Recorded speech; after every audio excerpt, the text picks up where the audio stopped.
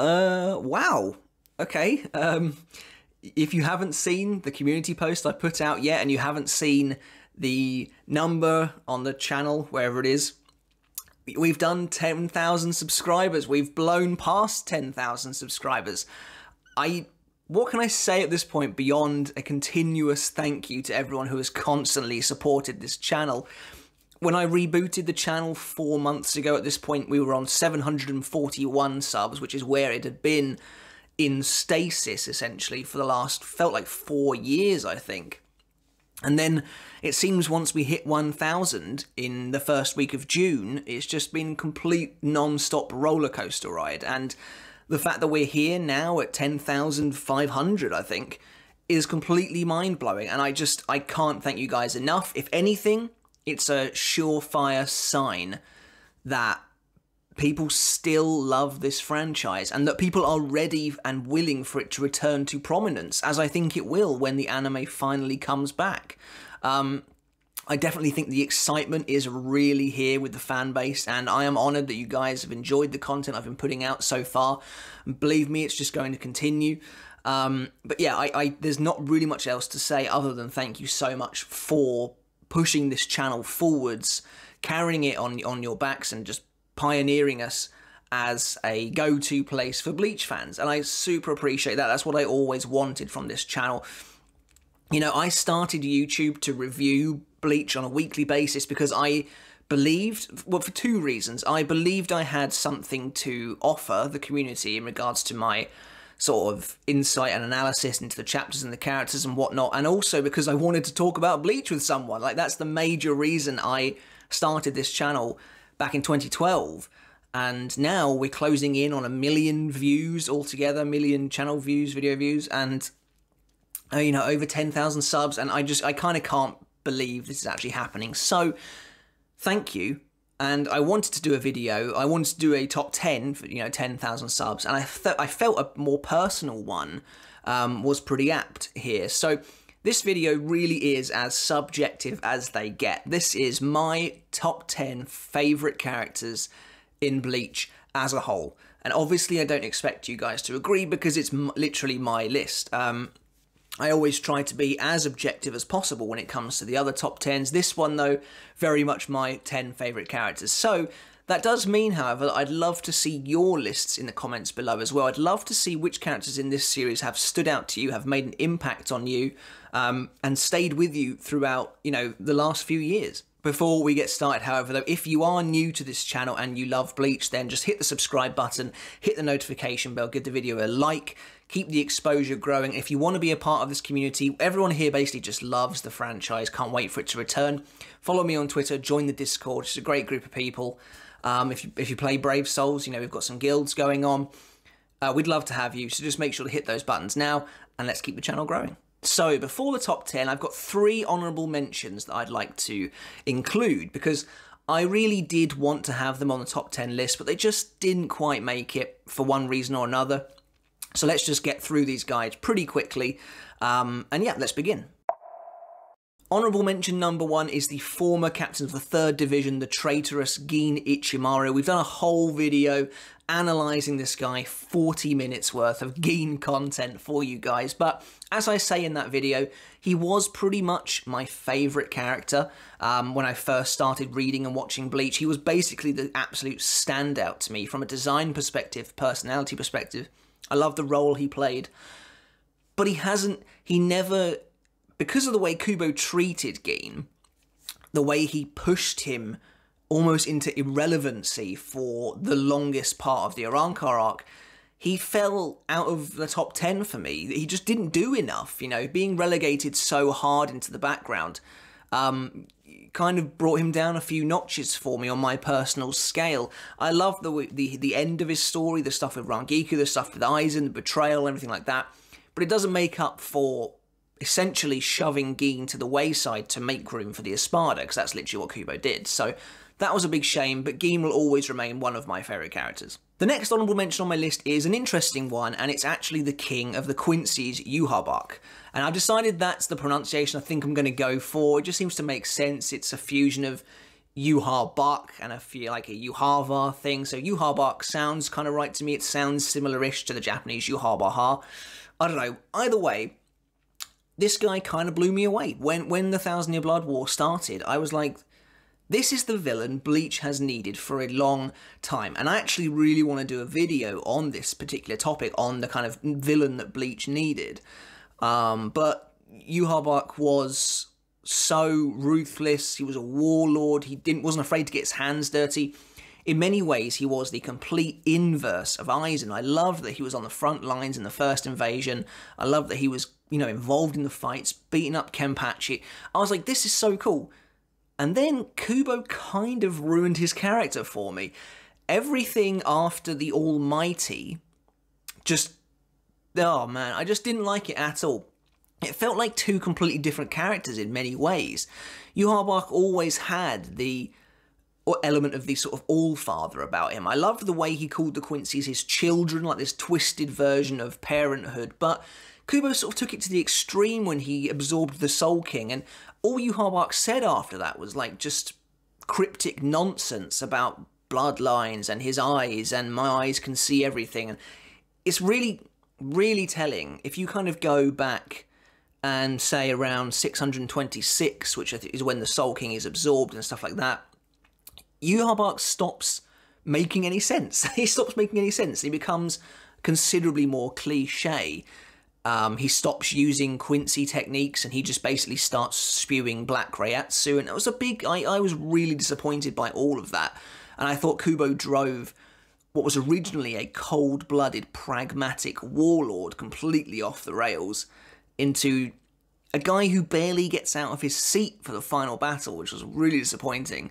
And, eventually, he kind of, for the shortest amount of time, he does start roughing people up again in the final fight with Aizen and Ichigo, but it's not enough. It's a fragment of the character who we were introduced to. So that's why Yuha Bark doesn't quite make the top 10. And the final honourable mention that I want to bring up is an incredibly underrated character in my eyes, and that is the captain, or the former captain, I should say, of the 7th Division, Seijin Komamura, who I have always had a soft spot for.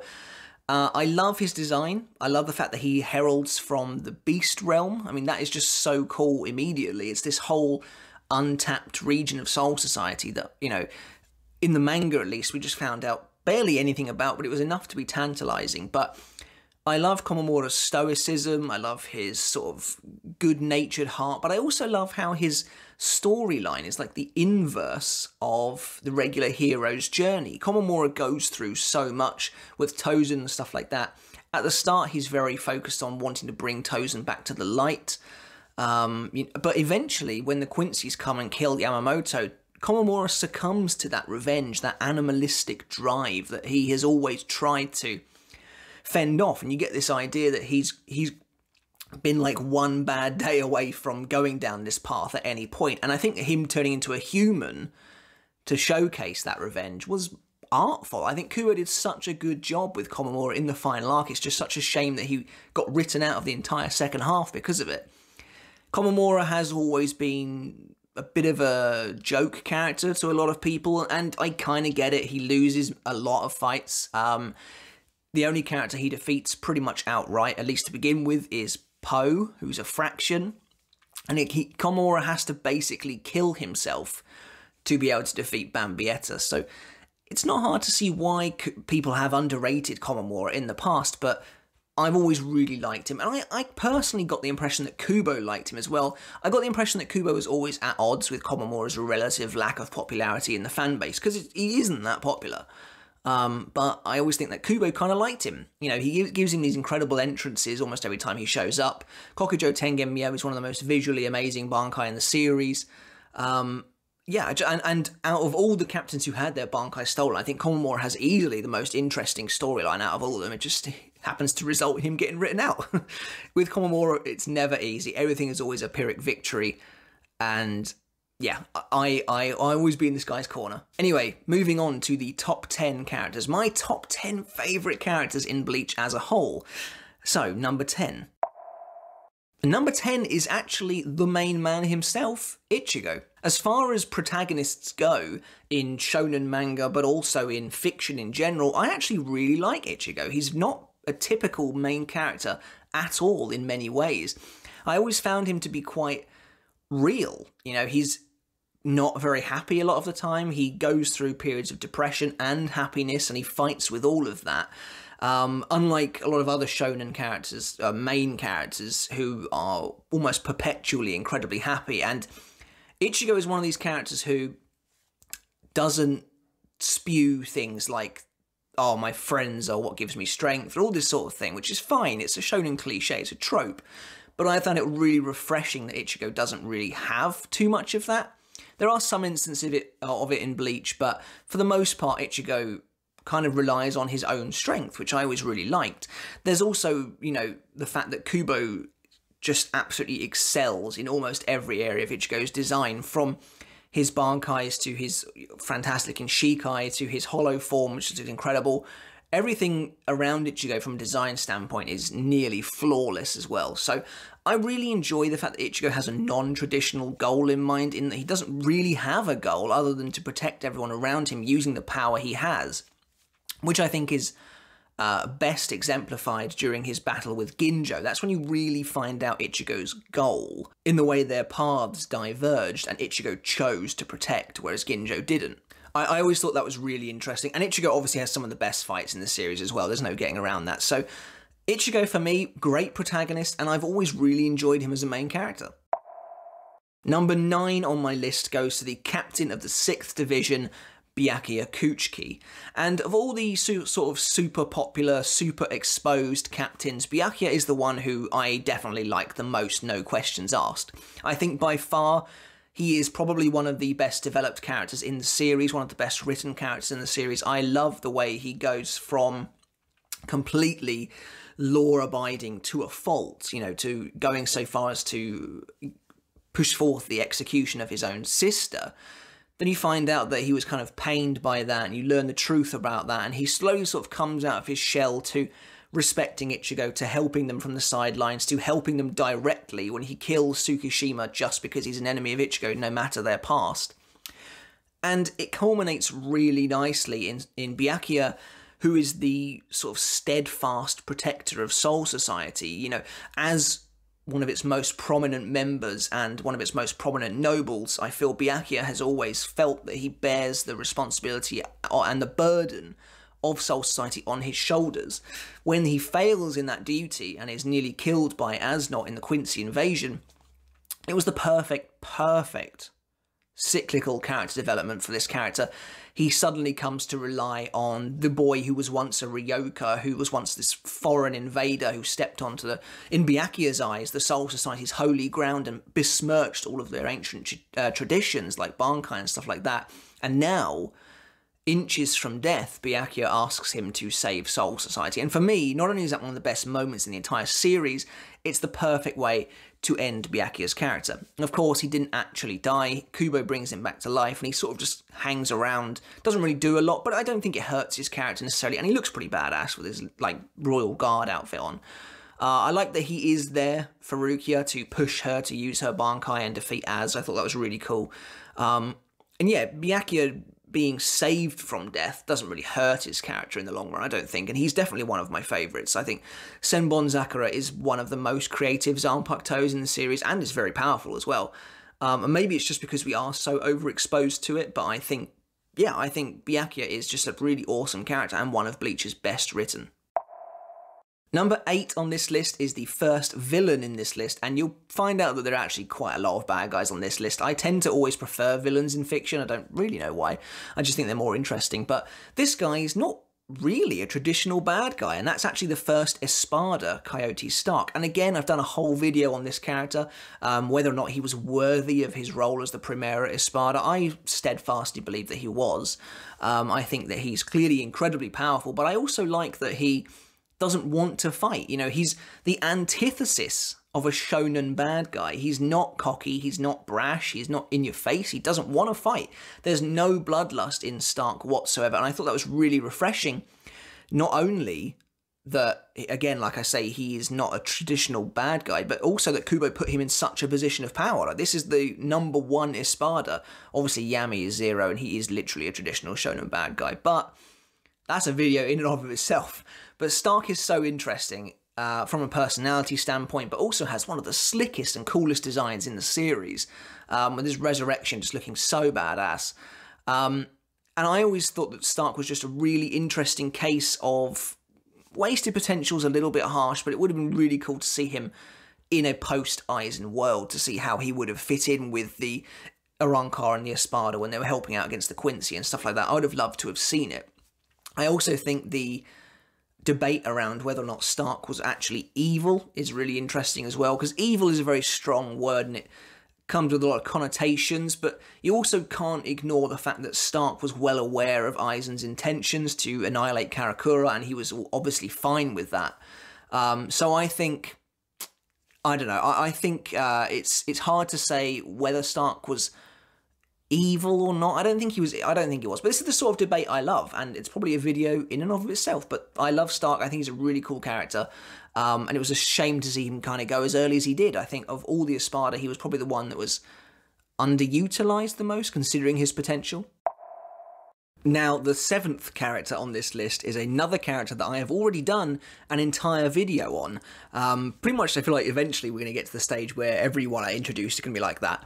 But this character is the humble and mysterious shopkeeper, Kisuke Urahara. Now, Urahara has so many layers to this character, it's crazy.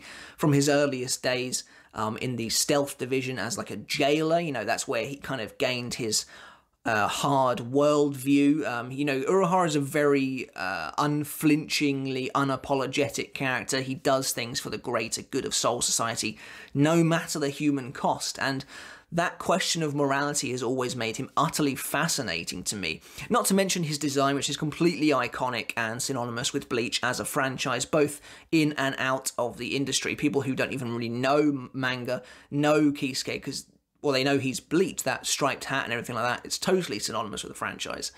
But yeah, Urahara I've always found to be fascinating. I think he is the archetypal version of that dichotomy of personalities, the super happy, fun guy who's like really kind of carefree on the outside, but you know he's harboring darkness, you know he's harboring, in many ways, like guilt, but also just a sinister nature to him, which we will see that reflected in the top half of this list as well.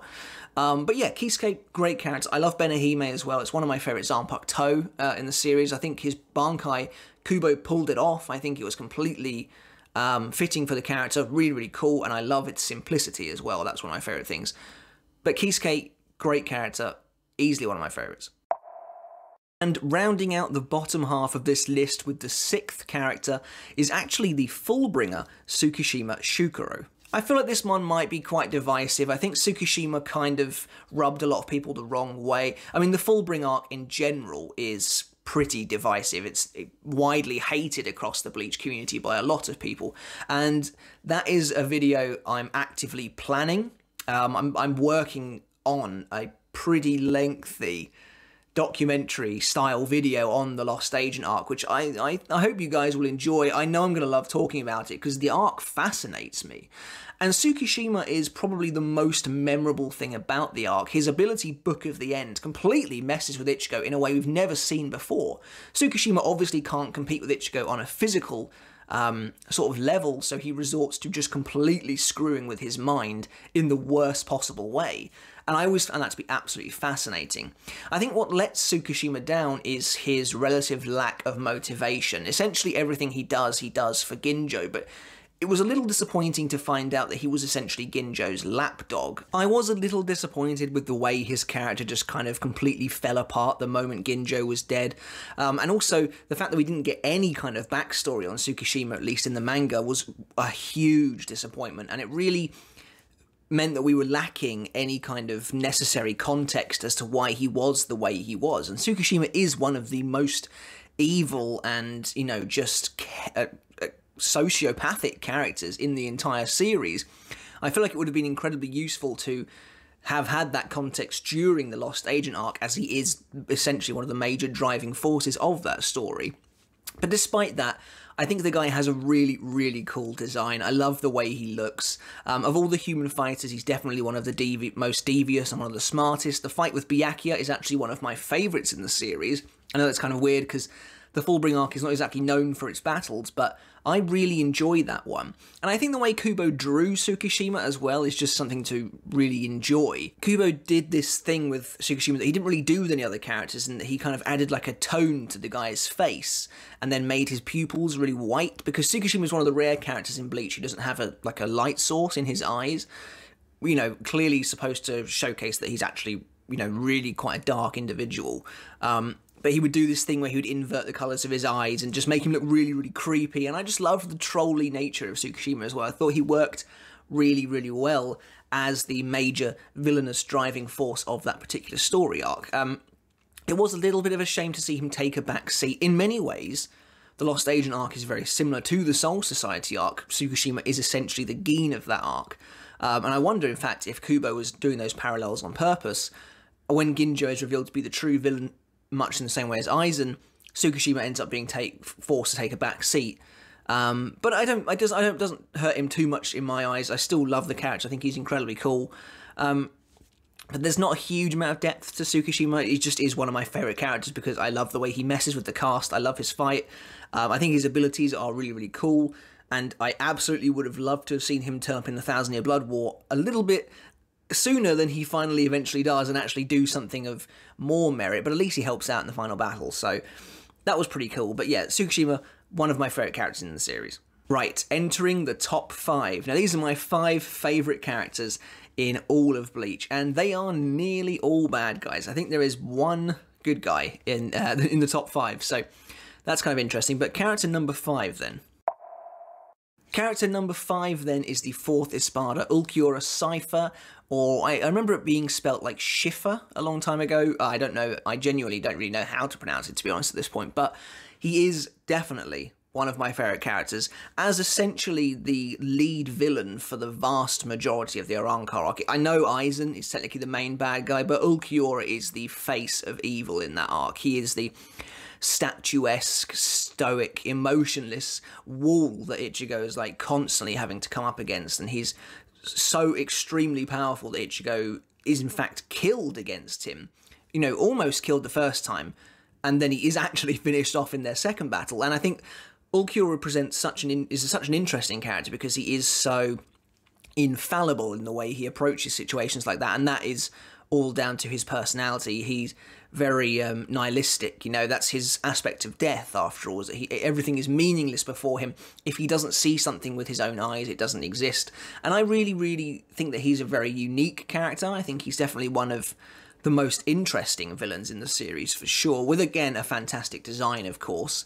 But his whole arc throughout the Arrancar arc is quite interesting to see. He gets some interesting moments with Orihime, and then his whole story arc is kind of about him understanding the human heart and understanding humans and what humans fight for and what they believe in and how it differs to Hollows, and how he sees it, you know, he sees existence to be kind of like this meaningless thing, but as he dies, he kind of understands meaning and he understands the heart. And I always thought that was really interesting. I thought it was really well done. Obviously, Ichigo versus Ulquiorra round 2 is basically one of the best fights in the entire series, if not the best in many people's opinion. That's a video I'll obviously do at some point, but Ulquiorra in that fight is incredible. His second release looks amazing. It's kind of funny because I remember when we saw his first release for the first ever time, and I was like, yeah, okay, it looks kind of cool. And I was just like, I don't know about the dress. I like the wings. The wings look really cool, and the double horn helmet looks cool. But other than that, it's not really blowing me away. Then, as if Kubo heard my thoughts, he brought out the Segunda Etapa, and I was like, this is exactly what I imagined Ulquiorra's release form to look like all the time.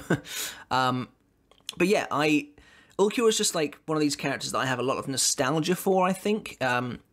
Reading not only the Fate Karakura Town arc, but the Ulquiorra fight weekly, and just seeing the effect he had both on Ichigo, Orihime, and like the fan base in general really brings back a lot of memories. And Ulquiorra to this day is definitely one of Ichigo's most formidable opponents he's ever defeated. Ichigo never really defeated Ulquiorra. You know, at the end of the day, it was Zangetsu you know, the very base form of Ichigo's instincts coming out and just tearing him a new one. And Ulquiorra's death was, you know, fantastically well done. If you haven't seen it already, it's in my top 5 best death scenes video. And I just think that Ulquiorra was treated incredibly well by Kubo for pretty much his entire time on the series. And I know a lot of people would have liked to have seen Ulquiorra come back in some capacity, even though it was essentially impossible. But I think that he served his purpose really well, and I think I honestly wouldn't want much more out of that character. I think he was pretty much a fantastic obstacle for Ichigo. My 4th favourite character in Bleach is actually the main villain, not of the series. I thought I was going to say Aizen, but no, the main villain of the Fullbring arc, Ginjo Kugo. Now, I know Ginjo is not the most popular character, but allow me to present the reasons why I really, really enjoy this guy's character and would have loved to have seen considerably more of him than we actually got. Now, obviously, again, we're going back to the Fullbring arc. As I mentioned earlier, with Tsukishima, not the most popular arc in the series, kind of divisive among fans. And again, that is a topic I really want to get into in the future. And a lot of people don't really like Ginjo because he is obviously so heavily associated with that arc. He appears in, like, I would say 75% of those chapters at least, if not more, and he is the major force behind the whole arc. What I really love about Ginjo, though, because his design doesn't particularly blow me away, especially his, like, regular base self. It's not Kubo's best design. I do like how he looks once he has the Fullbring that he's stolen from Ichigo. That looks really cool, and his Bankai looks cool as well. And obviously Cross of Scaffold is one of the coolest looking weapons in the series, in my opinion. But what I love about Ginjo is his personality, and he is by far and away one of the most three-dimensional villains in Bleach, in my opinion. And a lot of this has to do with the way Kubo plays with the character's allegiances and his own mind, thanks to Book of the End, but I think it does Ginjo wonders as a character. Ichigo in his family has always played the role, obviously, of the big brother. He has 2 little sisters and a dad, and obviously no mum. But as Isshin doesn't show up an awful lot throughout the series, you know, you kind of do come to see Ichigo as this guy who looks after himself most of the time. And I thought it was really interesting, the dynamic between Ichigo and Ginjo. Ginjo very much appearing like this older brother figure to Ichigo, who, you know, we had never experienced that before in the series. And yeah, Ginjo, you're never supposed to trust Ginjo. And that was what I always found was so interesting about him. He could swap between a regular sort of Shinji-esque ally to being this almost stereotypical shadows going across the face villain. And I loved that Kubo very much played up both sides of that with this guy. Ginjo, I love his pragmatism. I love how he's so different from so many other characters in Bleach. You know, there are a couple of moments that stand out to me are when Ichigo starts getting concerned that Tsukishima might have taken an interest in his friends, and he starts freaking out, and Ichigo's freaking out a lot in this arc. And Ginjo's response is just like, I know, stay calm. And I really liked that. I love Ginjo's to-the-pointness. Obviously, at the start of the arc, he's a bit shady, and Kubo indulges himself quite a lot in how kind of vague he makes Ginjo. But as time goes on, their relationship develops and deepens, and it becomes really interesting to see them working together, especially when things start spiraling out of control. When Ginjo is revealed to be a villain, I don't mind it. Yeah, he becomes more two-dimensional. There's no getting around that. But I still think he's one of the most interesting villains in the series. He very much wants Ichigo on side. Obviously, only after Ichigo has his powers back. Beforehand, he was perfectly happy to just leave him, not to die, but leave him be. When Ichigo appears to be a threat, all of a sudden, Ginjo wants him on side. But there is still this brotherly kind of bond between them, and Ginjo is so underrated in my opinion because there's no one else in Bleach like him. Because he is wholly unique in his relationship to Ichigo, in that they are both substitute Shinigami. Therefore, they both have a relationship with the Soul Society that is completely unique, and never seen again in the series. And I think nowhere near enough was done with that substitute Shinigami stuff. I absolutely despise the fact that we didn't get his backstory in the canon manga. That was Kubo dedicated pages to Giriko's backstory, but nothing to Ginjo in the actual manga. Genuinely, one of the most disappointing moments, and I remember this so vividly, was Kubo finishing what was it, chapter 478 or something like that, with the shot of Ginjo as a Shinigami, and then starting the next chapter in the present day with Tsukishima bawling his eyes out. And I was like, I could not believe that we were skipping over that. So I hated that, but I loved Ginjo's angle. I thought it was really cool how he felt he'd been betrayed by the Soul Society, how he was out for revenge, and his final moments with Ichigo are just so well done, when he's like, you know, if we were swapped places, would you be here? Would I be there? I thought that you would stand by me shoulder to shoulder. And, you know, it's just, there's no other character like him. And I think he's incredibly well done. And yeah, it's a shame that he doesn't show up more in Thousand Year Blood War arc. He barely gets any lines. But, you know, I appreciate Ginjo a lot for what he brings to the series, predominantly for what he brings to Ichigo. And that, to me, makes him one of my favourite characters. I think he's fascinating. Right, top three, my top three favourite characters. And I think some of you, particularly those of you who have watched any of my recent Brave Souls videos, probably assumed this guy was going to be in here somewhere. The only Sternritter to actually make this list. I'm kind of surprised at that myself, to be honest, but my third favourite character in the series has to be Sternritter D, Askin Naklavar. Now, as far as the characters on this list go, Askin is a real late bloomer. He only actually shows up in the series properly when there's about just over 100 chapters to go, about 150 chapters left of the entire franchise, and he makes one hell of an impression, at least in my opinion. His design may not be all that to look at. He kind of does look like an eccentric, flamboyant version of Aizen. But that's kind of the whole point. You know, you're supposed to think that Askin is a mere underling in his own eyes, but it's his personality and his abilities where he truly shines. Especially in a sea of characters who either take themselves too seriously, this is the Sternritters, by the way, either take themselves too seriously, are defined by their shrifts, are defined by nothing but their fanatical loyalty to Yhwach. Askin completely stands alone amongst the Sternritters as being the truly interesting one, with truly unique motivations. And I loved him. I thought he was the perfect counterpart to Kisuke, obviously the perfect person for him to fight. And yeah, I feel like I've spoken a lot about Askin in the past, but he really is one of my absolute favourites. There's this theme that permeates Askin's whole character, and that is that he is very genre savvy. He's seemingly aware of the fact that he's in a shonen battle manga, whereas no other character obviously is, but he does things that you would never expect a character in Bleach to do. Things like where he challenges Mayuri to a fight, and then when he realises, oh, maybe I won't win this, he just actually walks away. He just bails on the whole fight. I remember expecting the fight to continue, and then you don't see him again until the Gremmy battle, and I was like, he actually just left. I thought that was really, really cool. I loved that sort of thing, and the fact that he was very downplayed, he very much underestimates himself. I like that a lot. He's obviously incredibly humble. Kubo seemed oddly self-aware in the way he wrote Askin a lot of the time. One of the big criticisms people had of the Sternritter in general was the fact that so many of them were completely up themselves. They all thought they were amazing, they all thought they were quite literally God's gift. And people didn't like that. You know, it was alright for a couple of Sternritters, but like almost all of them felt that way. And Askin was completely the opposite. And, you know, he even says something along the lines of, I don't like to talk about myself in absolute terms because I think people who do that end up looking like idiots.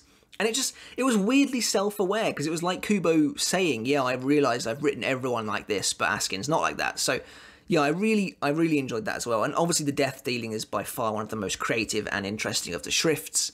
Yeah, I absolutely love Askin, one of my favourite characters in the series. And it was a real shame when he died, but I loved his death as well. I thought it was absolutely fitting for, you know, the character who always saw himself further and further from death's door to literally stare at his own heart as it was held in front of him. I thought that was fantastic. As we enter the top 2 on this list, I did promise you that there was a good guy in this top 5 somewhere, but he does kind of tread the line between hero and villainy sometimes, and I think that's why I like him so much. So the number 2 character, my second favourite character in all of Bleach, is the current Captain Commander, Shunsui Kyoraku. In my opinion, Kyoraku is a nearly perfect Bleach character in almost every way. He has without a doubt, one of the best designs in the series. Easily one of my favourite captain designs, no questions asked. It's instantly memorable.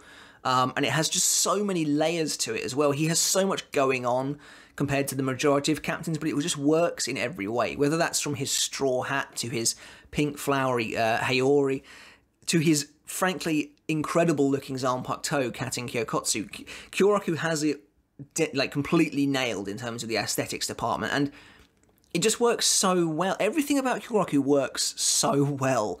You know, he's one of these characters who has this dual personality of being completely jovial and drunk and goofy and just completely laid back on the outside. But the reality is he is one of the most perceptive characters in the entire series, truly able to see through almost any situation and any person.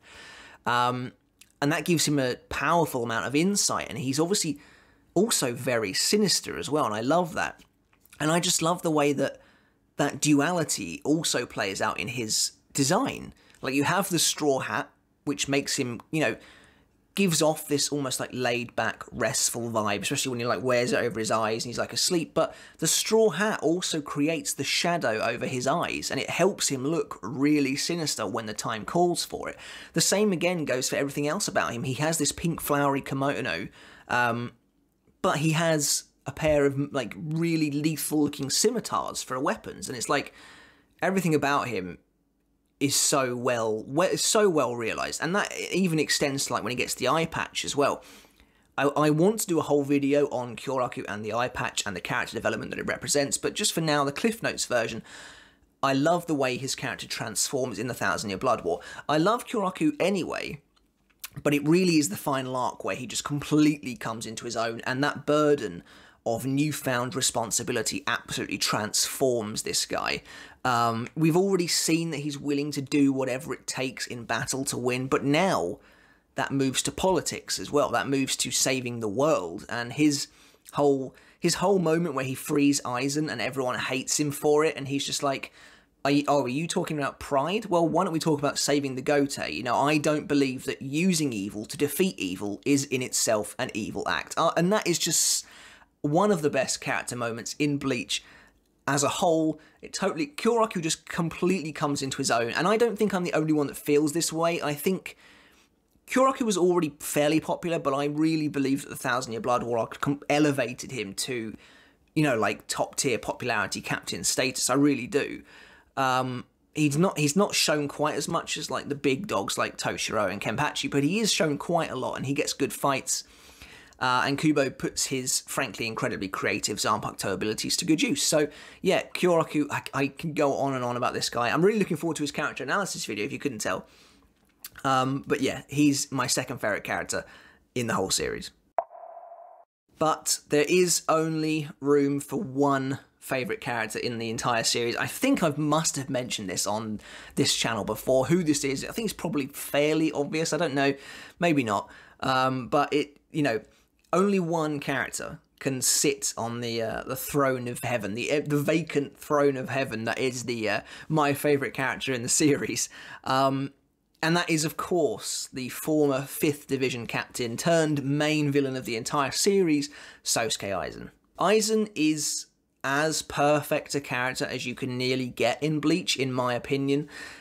In many ways, he completely carried the series for a good chunk of the Fate Karakura Town arc. And bear in mind, I was reading the arc weekly, and Aizen was definitely the best thing about the series for, you know, that whole final battle, basically.